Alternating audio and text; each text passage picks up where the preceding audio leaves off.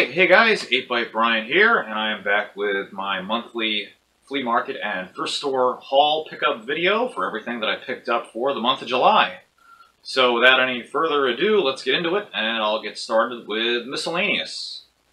So the first things that I picked up were these two really cool books. They were both $1 each. They're by Gary Larson, the author and cartoonist of The Far Side. We have Night of the Crash Test Dummies, where all the crash test dummies are coming to life and putting their operators through the same tortures they put them through.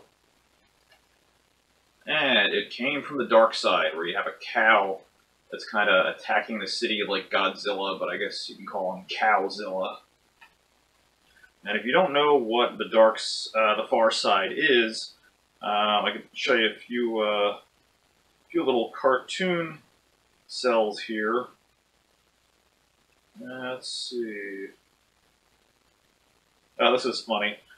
Because the way his style of humor was, is it was just like a wacky take on reality.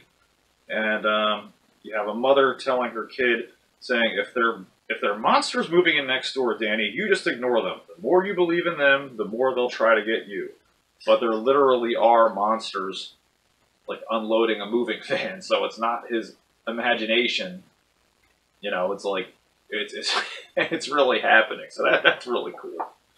So if you've never heard of The Far Side or anything like that, I highly suggest that you check it out. It's a really great comic strip. And I also picked up a bunch of comic books as well. This first one here, this is an independent comic by Renegade Press, and it's called Revolver, Fantastic Fables. This is from 1986, and it has a lot of really cool science fiction stories in here. And if you don't know, or you've never seen independent comics, a lot of them are just in black and white, because usually they don't have the money to pay for somebody to ink the comics, but it gives a really nice contrast to it. And the reason why you see a lot of independent comics is because in the 60s and 70s, the comics code was very strict about what you could put into comics and what you couldn't. And you couldn't show like any controversial themes, like, you know, violence, death, drugs, things like that. So a lot of people wanted to make more mature comics, you know, that were still good, not like obscene or anything, but just cover more, you know, adult issues, and therefore independent comics were born. A lot of them are worth quite a bit of money. I don't believe that one is, but others, like the Not Brand Eck series of comics, that was a spoof on Stan Lee and the Fantastic Four with characters like the Incredible Bulk. Those are worth a little bit of money.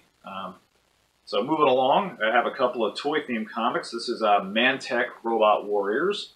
And Mantech was a series of toys that came out in the very early 80s that were these action figures that you put into robotic costumes that had upgradable armor and helmets that they could switch out with their other counterparts. And it's a pretty uncommon toy line, and it didn't really do very well because there was a lot of competition with He-Man, with Transformers, you know, G.I. Joe, you know, so it just kind of fell in between the cracks. But it's kind of like if you took Centurions and I'm trying to think of like another line that'd be similar to it. Maybe like Centurions and He-Man, I guess that's the best way to describe it. And it's just, you know, I don't think it really couldn't compete with a lot of the bigger toys that, you know, had TV shows and stuff. And also, I got off my buddy Nazar. This is another Star Wars comic to add to my collection. Love the art style of these. This is from like the late 70s, early 80s. Paid only $2 for this, but really cool. It's always weird too how you see like Luke's lightsaber is red. I never got that. I don't understand why they just didn't make it the correct color, but they're always like not the right colors of Obi-Wan or Vader or Luke. Like they're always an off color, which is weird.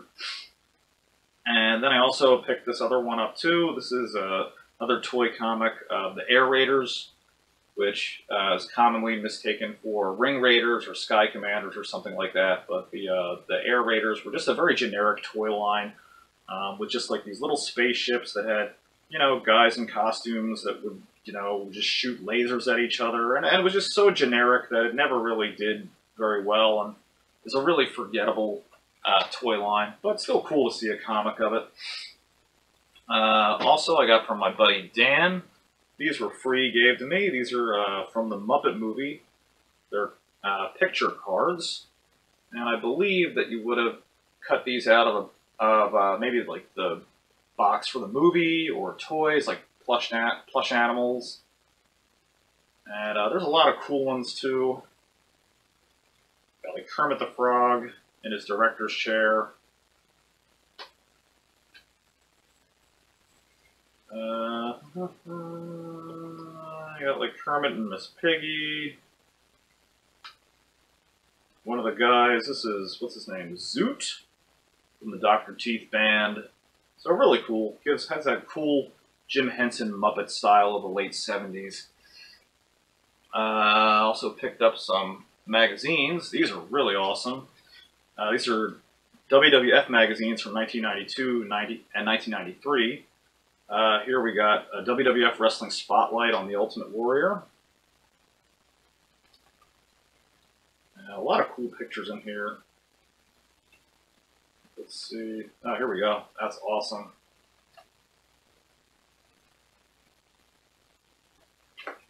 And then the other two I got here, we got one with Undertaker versus Nails.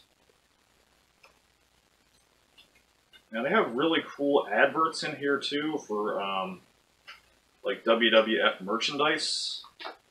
That's really corny and cool to see.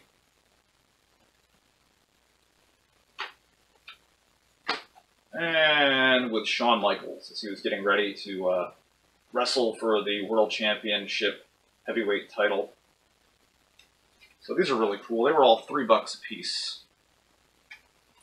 Also picked up for 50 cents this little Legend of Zelda Link keychain. I got this little button from Dutch Wonderland in Lancaster, PA. It's a really neat little amusement park that I went to when I was a kid, and it's out in the Amish country, so you have like some kind of country, I guess, themed rides. There's like a cow you can milk where like water comes out of the udders, and they have cars that you can ride on that are old-fashioned Model T. Instead of go-karts, they're like Model T cars. There's a paddle wheel boat that you can ride on out in the river. So, you know, if you have kids or whatever and you're ever in the Lancaster area, I definitely recommend checking it out. It's a really fun amusement park. Also, I picked up another, let's see, well, I guess too late now. He was not really in miscellaneous. I should have had him in my toys category. But this is another Savage Mondo Blitzer. And he's really cool. He's a rhinoceros with like a big machine gun. And he kind of looks like Bebop or whatever from the Teenage Mutant Ninja Turtles. I also picked up this old Pez dispenser. This is from, I think, 1967. And it's a Mickey Mouse Pez dispenser. It's missing the nose, but that's not uncommon. They come off quite a bit. That's probably worth at least a good 10 or 20 bucks. It's pretty rare to see the old ones like that. I also got some cassettes. I got The Who, Bass Dances, an album I've never heard of, and that's really weird grammar. That just sounds bizarre. Face Dances. That sounds like crazy talk. Got Get Out of My Room by Cheech and Chong, which is awesome. These were all like 30 cents each. They were really cheap. And Billy Idol, Charmed Life, another one that I've never heard of before, but I'm sure I will like. Also got this little finger puppet guy. Whoops, kind of jumped there. And I had one of these when I was a kid, but he was small and yellow. And this, I think, is from the 70s. I just love the color of the skin and the designs on the face and everything. Just a goofy little friendly monster. Very cool. I forget who made him, but he's a pretty uncommon toy. That was like $2. And then I got these two cartoon character pencils. I got this one, it's Alf. And on the front it says, "I'm a people alien," with his hands folded under his face. And this really rare Thundercats pencil with a Lion-O topper on it, which I've never seen anything like this. So this is probably worth a good 10, 20, or even more because it's licensed. Also found something pretty interesting. Oof. Got a bunch of bed sheets, which is really cool. First couple ones are from Star Wars. This is The Empire Strikes Back.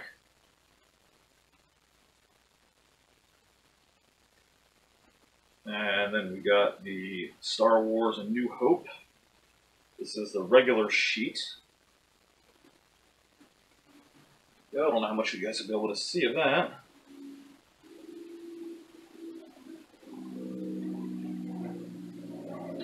And then also this really awesome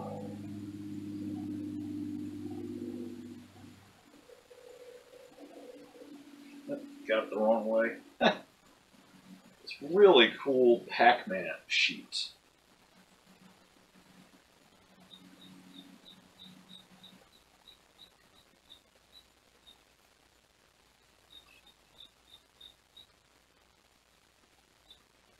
So pretty cool.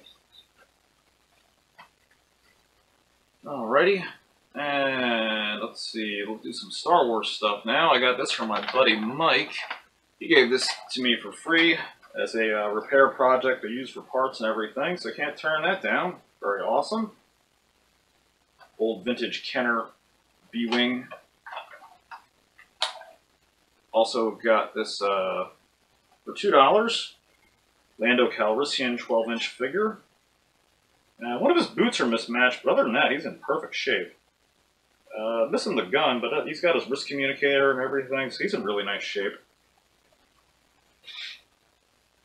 And this little vehicle here, this is another Kenner vintage vehicle. I traded in some board games I didn't need and got this for free. This is the AST-5, where this was one of Jabba the Hutt's guards, Klaatu. This was his ship, or at least he was seen using it. And we open up this little door here, which kind of looks like a coffin, kind of creepy. You flip up the main compartment, it makes that neat little clicking noise. And you can move the guns, and it's in like a walker mode, and you can also flip it up like this, and then it's a spaceship. So again, that was cool for free, can't complain about that. And finally, Star Wars related, I picked up Cy Snoodles. This was $12. That completes my Max Rebo band set. So glad to have that. And also got a lot of Masters of the Universe stuff too. Picked up the Cyber Sled. I got this in a lot of toys, like the Lion-O pencil and some other stuff. Like everything for $7. So this was like 50 cents or $1. And it's one of the harder Masters of the Universe toys to find because it detached from the original vehicle, so this always got lost. You see like Man-at-Arms or He-Man, they would fly around on this and, you know, shoot down other enemies, but it's a pretty hard piece to track down. I don't think it's worth too much in its current condition, but it's still pretty hard to find. And also, I did a review on these recently, the He-Man Masters of the Universe collectible erasers. This is Skeletor. But he was in the same lot, so he was like 50 cents, and he's still on the card. Yeah, it looks pretty good, I think. And then I also picked up Tila. I needed her. She was $2. Didn't have her, so doesn't have any of her weapons or anything, but still pretty good for $2. And I also got a bunch of Teenage Mutant Ninja Turtles stuff last month as well. Got this very uncommon, We Wish You a Turtle Christmas, and this is from the people that did the live action shows where like they would sing and dance, so they did a Christmas video, which is a little scary, but still pretty cool. I mean, it's really goofy, Ninja Turtles Christmas. And speaking of the Ninja Turtles, I realized I didn't have any of the original 4 Ninja Turtles, so I picked them up in a trade with Dan.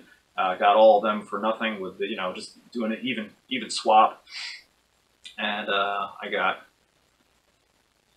well, of course, you guys know who I got. If I got all 4, I got Donatello.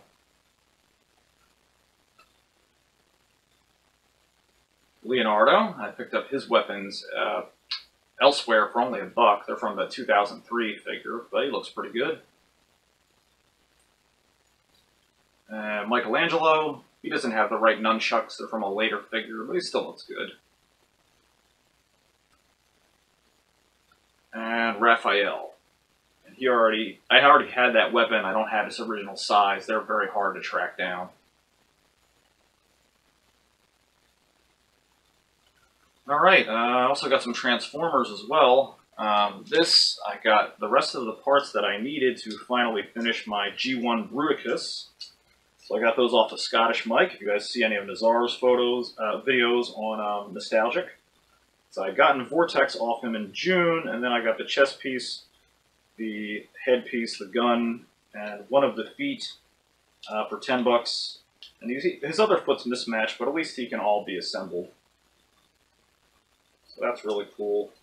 Or actually, no, I didn't pay $10. We did a swap for this. Totally forgot about that.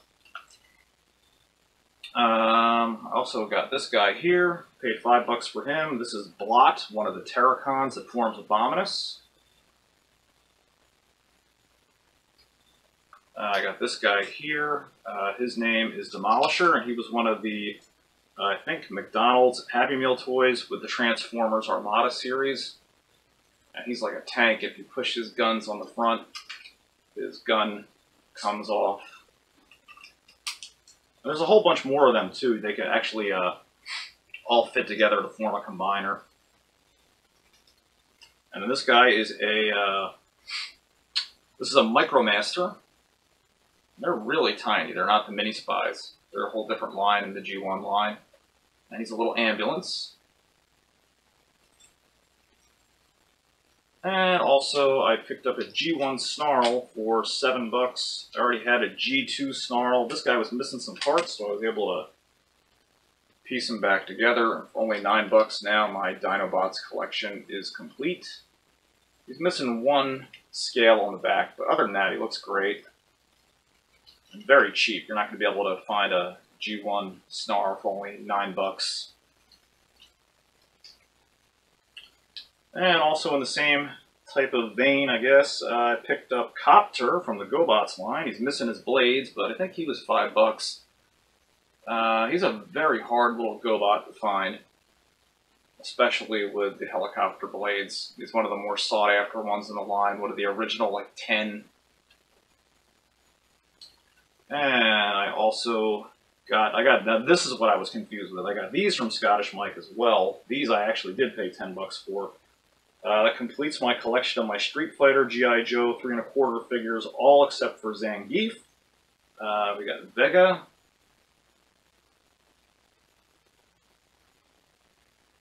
And Dalcine. So very cool that I was able to pick those up. Also got a couple of muscle figures. This little guy with the horns. And this like samurai looking dude. And those were all bundled in with those other toys that I got as well. This guy was also part of the same bundled lot. If you saw one of my last videos on the Other World, this is Lord Zemo.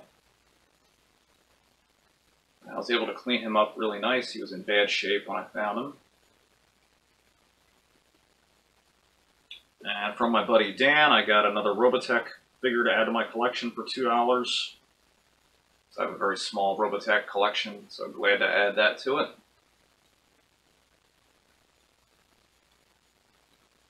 And I also got a bunch of Hot Wheels stuff. First thing were these two here. This is a Corgi Jr.'s 007 James Bond Lotus E-Spirit car. I don't know what Bond movie that's from. I want to say Tomorrow Never Dies, but I'm not really sure, so if you guys can help me out with that. And this other little Hot Wheels car, this is called the Flame Runner.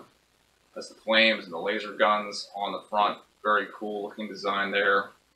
I love any of these with the space designs on them. They're really neat. And these two, these complete my Speed Demons collection. First off is Rodzilla, which is probably the hardest one to find. It's Godzilla as a dragster. He looks awesome. You can move his head around too, so that way he can be in 2 different positions. I like him better the other way because he's nice and big. And Bankster is an alligator with really big teeth and red eyes. So that completes my Hot Wheels Speed Demons collection. And finally, for the Hot Wheels, this is Ertl. This is a Blade Runner car, which how cool is that? I never knew something like this existed. That's the Blade Runner logo on the front, and just looks great. That was also in that other lot of toys that I picked up. Alright, so that'll pretty much do it for toys. Let's check out some video games that I picked up over the past month. First thing, I got these two electronic handheld games here. This is Split Second. And it's kind of like a puzzle game. I believe the batteries are still in it. Yeah, there we go. And what you would do is it shows you the maze for like a half a second, and then you have to figure out like how to navigate the maze in order to get into the little box up at the top. And it's all based on how quickly you can do it, which is why it's called Split Second. That's a fairly uncommon little handheld. And this one's pretty hard to find too. This is by Tomy. This is called Blip. And this was a digital version of Pong, but it's, I mean, more mechanical than digital. And you would hit each button on the side here to try to guess where the little red dot would appear next. And then you would have, you'd have a little game of Pong going on. And this works great. It's missing the battery cover. But it's amazing that all the mechanics and everything work in there. And it really looks like a video game you'd play on the TV, and yet it's doing it with gears and little plastic films. So that's pretty amazing that all that works, after like 30 years. That's crazy. And also got some stuff for the Atari and the Commodore. First thing, oh yeah, those were $4 a piece, the handheld games. This is Jack Attack for the Commodore 64. I picked that up for $2. That's apparently pretty uncommon. This goes for like 15 or 20. I didn't really know that. I just thought it was cheap and thought it was cool, so I picked it up. And then for the Atari 2600, I got Gangster Alley for $5, which is pretty uncommon. That's a really fun game.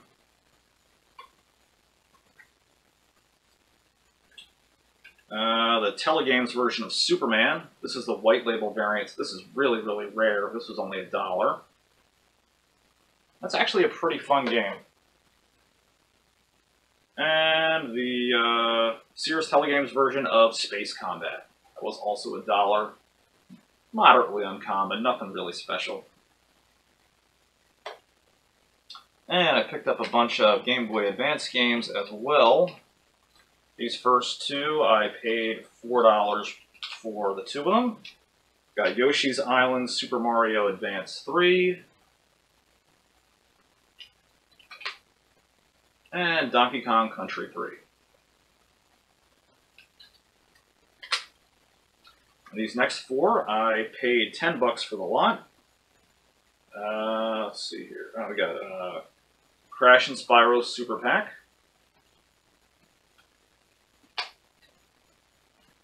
Mario Kart Super Circuit.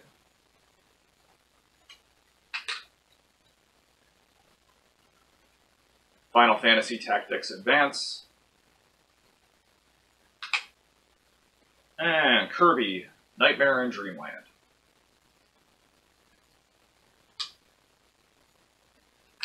And these next two games are really, really cool that I picked up. They're 5¼ inch floppy disks for old PCs. So the first one here is Top Gun. Now you guys can get a better look at the disc. There you go.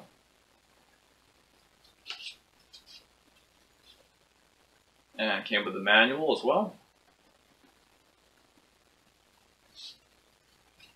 This is super rare. This is the Spectrum Holobyte Super Tetris and Wordtris playable demos disc that would have came with the original Tetris Red Box edition. This would have been inside of that box as they're like advertising for their other new games that are coming out. And that's incredibly, incredibly rare because the addition of Tetris in the red box by itself is already hard to find. So finding that is just amazing. That's incredible that I picked that up. Let's see. So moving on to some other stuff here. I also picked up. I think that's it for video games. Picked up this really cool board game here called Dungeon for only $2, and it's like an independently done kind of like Dungeons and Dragons board game. And as you can see, the artwork on here is all hand drawn, very very nice. And the game board looks really cool too. And it's just cool that like a small company took the time to go ahead and try their hand at the Dungeons and Dragons theme. And the board's all like hand drawn. And it's just really cool. So I'd like to actually try that out with some friends at some point. That looks like fun. Alright, so now on to my finds of the month. My first find of the month would be this. This is unbelievably rare, and I know I say that a lot, but I am not kidding with this. This is Blip, the video games magazine. This is a Marvel comic that's actually a video game magazine. So that technically makes Atari and ColecoVision makes them Marvel canon because they are officially printed by Marvel.